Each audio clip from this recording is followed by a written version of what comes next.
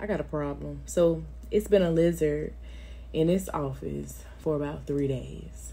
And I literally been screaming every time I come in here, right?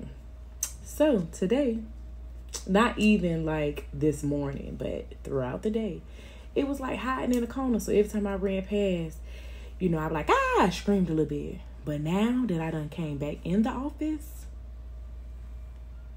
look where he at. Right in the middle of the floor. Right where I need to walk past to get to my desk. And I can't because I'm so scared. Like, this is not even like a run past screen type thing. This is like break your ankle, break your leg, whole body jump out of your body, your soul go back in.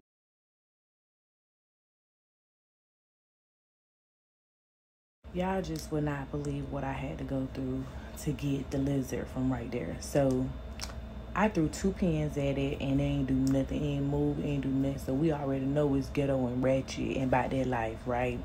So then I went and got 2 employees to help me. So one of them got a golf club and had them try to, like scared out of there. And he started chasing me. And of course, I started screaming and hollering. Like I was scared for real. But I made it back to my desk.